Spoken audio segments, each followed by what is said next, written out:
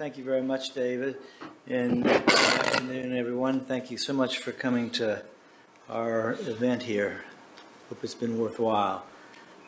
I was assigned the evolution of spinal surgery. How has surgery improved, or has it improved the life of the patient undergoing scoliosis surgery? And let's look at evolution is a process of continuous change from a lower, simpler, or worse situation to a higher, more complex, or a better state. And I think we have to look at the evolution of spinal surgery in two ways. One is the intellectual evolution of the thought process that has gone into the various stages in spinal surgery. And to be able to achieve that, you have to have technical evolution also. So it's a combination of brain power and making tools. And segmental spinal instrumentation was the topic, and this is one in which almost every vertebra receives some type of anchor, and in today that's usually a screw. This is my history of what I've done over my career, starting out in the 70s with Harrington and then progressing to Eduardo Lucchi's system in the 80s, John Dubosset and Yves Cottrell's revolutionary system. 1993 we began with our Moss Miami device, and for the last 20 years I've been basically stuck on all pedicle screws, which isn't a bad thing. But mentors over my career, I've had a lot of them. Tom Whiteside's during my time at Emory University was a real motivation for me. I joined Robert Kaiser in practice in Miami, who was a SRS founding member and my mentor for many years. Eduardo Lucchi has been very kind to me years ago in teaching me his thought processes and how to do his device. Jean Dubosset is one of my best friends and has been for 30 years. And as you'll see, he and Yves Cottrell changed scoliosis surgery. Professor Harms of Germany has been a big influence on me, as has Professor Suk. And my current mentor or collaborator is Peter Newton, from whom I've learned a lot. So let's go back in time. In '58, Paul Harrington really revolutionized spinal surgery, and this was a sentinel event. He devised a rod that initially he didn't do it with fusion. Subsequently, he and John Moe added fusion, and this required a cast and bed rest for months in the initial Harrington era. And this is just pictures of the distraction or spreading out in the short side and compression or shortening on the long side in the various stages. And Harrington was good from the 60s to the 80s. It was revolutionary, got a high fusion rate, it eliminated bed rest, and everybody was in some type of wrist or cast. I'm not sure why she's smiling. But did it make life better? Sure it did. It got the ability to correct scoliosis and got them out of bed post-op. Sentinel event for sure. But Harrington was detrimental to the profile, and you've heard about the curves that should be present looking sideways. And while the Harrington device straightened the frontal curves, it really destroyed these. So this is the result of a Harrington fusion 20 years ago in an adult. Now she's got what's termed Harrington flatback syndrome, forward in space, and needs significant reconstructive procedures. Eduardo Lucchi came along in the 70s. He was from Mexico City. He trained at Stanford with Edward Rissler and actually married his daughter. He went back to Mexico City and began his sublaminar wire technique. And this was really the first segmental fixation.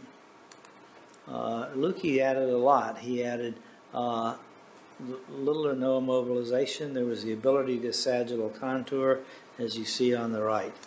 And this, for me, was a big learning experience about what people should look like. It allowed contouring. It was usable in any level of the spine, and less to no immobilization. So did this make life better? It was primarily used in the paralytic patients, but we had a large experience in the idiopathic patient, and there was little or no immobilization, and yes, it did make life better also. So we're making advances. Going into the 80s, Jean Dubussy is the intellectual evolution in his 3D description of AIS, which is still valid today. I don't think things have changed much how John saw it 30 years ago, although we're able to image it better and can show it to you as patients better. Jean teamed up with Yves Cottrell, who had developed his rod system. It was hooks initially and then screws and neural rod and a transverse connector seen here. And that was the Cottrell-Dubussy or CD instrumentation system, which was first shown in '84 and truly changed spinal surgery forever. And we had an initial course on CD instrumentation in Miami in 1985, and that's Yves, Cynthia Clark, Jean Dubussy, and myself after our course here. What did it do? Well, it was no cast and no brace after surgery. Tremendous advance for the patient. It allowed profile contouring, segmental fixation, and this really was took the world by storm. It was all over. And did it make life better? Absolutely it did. And I said Cottrell, CD changed forever spinal surgery by allowing some degree of 3D correction, but it also was conceptually difficult to learn, and there's somewhat of a steep learning curve. And there were whole courses built around planning for Cottrell-Dubussy instrumentation. And this was a truly intellectual process for Jean Dubussy and the technological contribution of Yves Cottrell. Truly a sentinel event. So after '92, I became less involved with conventional hook-based systems and moved to screw-based systems. In 1985, we designed the first polyaxial screw, which changed spine surgery a lot. 95 to 98, I became using more and more screws, going from the lumbar spine, where it's pretty easy, to the thoracic spine, where I initially thought people were crazy putting them there. And by the end of the 90s, I was only using pedicle screws. Professor Suk is the one who, from Seoul, Korea, described thoracic screws for deformity. And this was really pretty early on. 1995, his paper was published. And this was a sentinel event. It got everybody's attention and really turned the world towards the pedicle screw fixation and the superiority of that. But let's go back to 1966 and Paul Harrington again. And he designed a pedicle screw at that time for a condition called spondylolisthesis, and actually got it patented and got it FDA approved. And this is the whole reason we're able to use pedicle screws in deformity today, because of what happened 50 years ago. Pretty smart guy. Suk's sentinel event, the article on using thoracic pedicle screws in adolescent deformity, showing improvement in everything over hooks. There was really minimal loss of correction and basically no loss of no implant failures.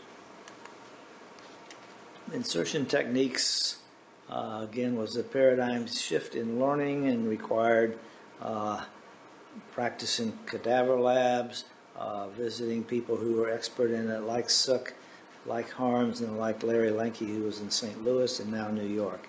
And I think these were the pioneers who taught people how to use pedicle screws. So from the early 2000s to now, pedicle screws have become the standard of care. It really is segmental. You can get three-dimensional correction. It probably allows shorter fusions, which is patient benefit, as you've heard many times. And it allows a very rapid return to activity. So did pedicle screws make life better? Sure it did. So we've seen life made better for the patient in several decades. What's the future hold? Well, though certainly the evolution of the 3D understanding will happen, and this is just in the surgery era.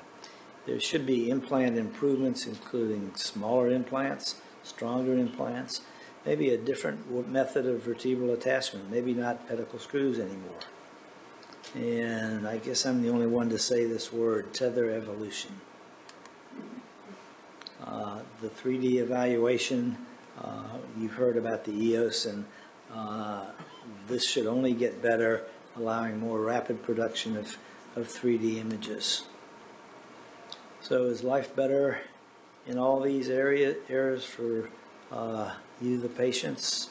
I think, and I've had been fortunate enough to visualize things over probably 5 decades, and absolutely life is better in every evolution. The future will rely upon research and development, research such as produced by the Harm Study Group.